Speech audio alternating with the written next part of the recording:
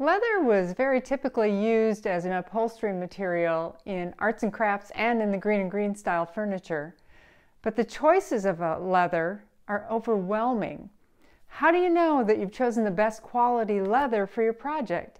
And how do you select the right textures and colors? How do you find the best prices? How do you work with leather in upholstery? I put a lot of time into researching the answers for these questions for our green and green inspired dining room chairs. We're focusing on hairless leathers in this video. Not only are there different types of animal hides, but they also vary by tanning processes, the colors, and their texture. Full grain cow hides are typically chosen for upholstery work. Stay away from the split grain.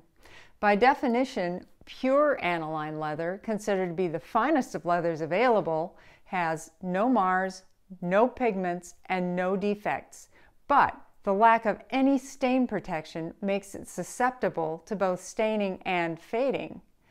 We chose a slightly refined semi-aniline leather. It's considered to be a great choice for upholstery.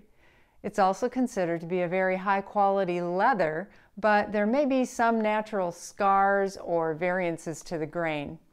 I think it adds just the right amount of character. It's beautifully finished to a very smooth surface. The slight pigmentation added to the leather gives it a little bit more uniform coloration and offers a bit of resistance to staining and fading. There are more shades, colors, and textures to leather than I could have ever possibly have imagined. Even the hides that have been treated the same way can vary a bit in their shading. Think of it like applying stain to wood. Each hide takes up the color a little bit differently. Each hide has its own grain and texture, like fingerprints. It's best if you can pick out the leather in person. For large projects like our set of 8 dining room chairs, it's ideal to have all the leather come from one hide if at all possible. I started out looking online for a leather supplier close to our location. The prices varied wildly, as did the sizes available. Some offered small cut-off squares of leather in neat little stacks. All of them seemed very expensive. I finally settled on Texas Leather Goods. They're located in Carrollton, Texas, just a short trip from the DFW airport. I can't say enough about this amazing place. The staff was helpful and patient with us through the whole process, and it was an unforgettable experience from the moment we walked in their door. They have an unbelievable number of types, tanning processes used, colors, embossings available. Their prices are so reasonable that it paid for the flight there, well, at least compared to trusting an online purchase based off of a digital image for a color match and then paying for shipping on top of it. I'd definitely go back there again. What we purchased for our chairs was a very large hide, 65 square feet, and it's a full hide, not a half hide.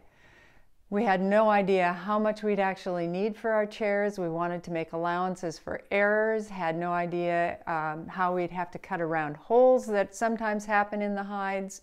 So we got more than what we needed. Happy we did.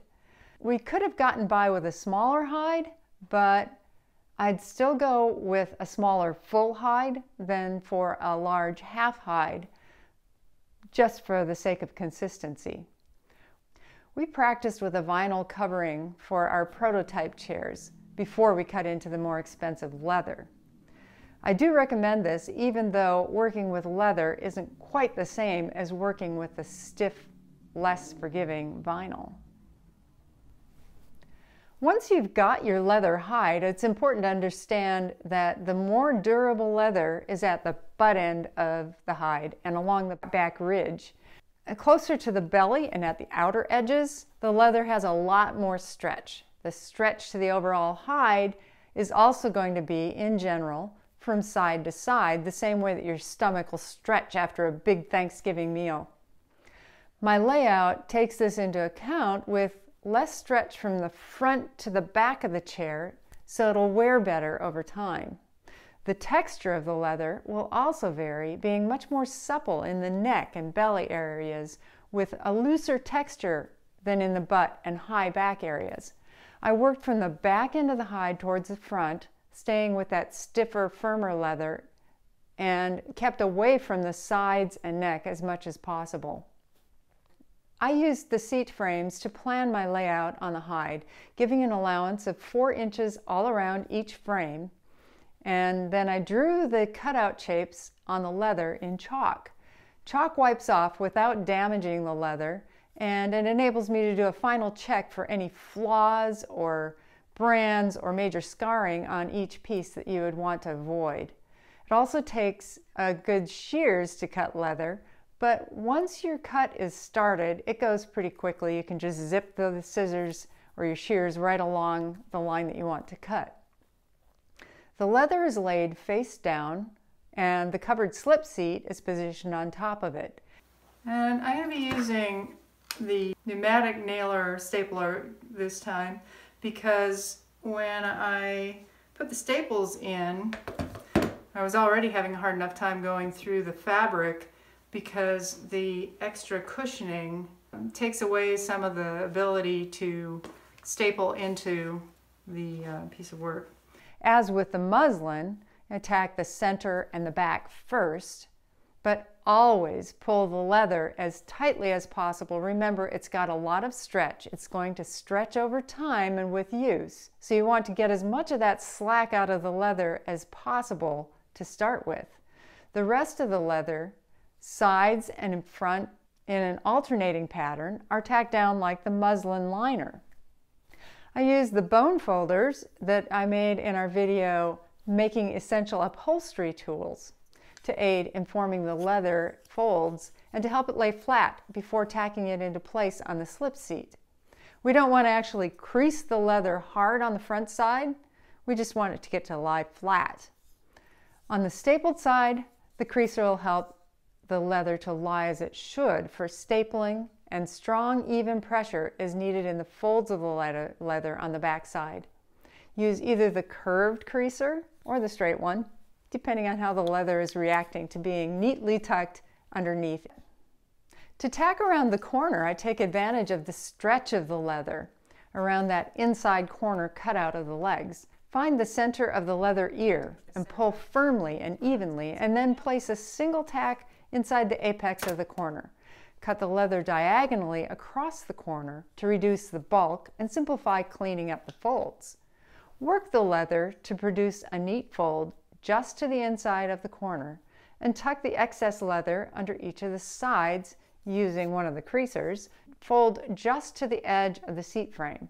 The pointed folder assists in getting the leather to fold where you want it to towards the inside of the exposed corners. The triple fold of the leather on the edge will fill in the gaps at the corners of the frame and the leg.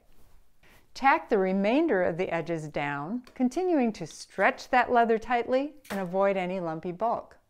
Trim the extra overlapping leather at the corner apex.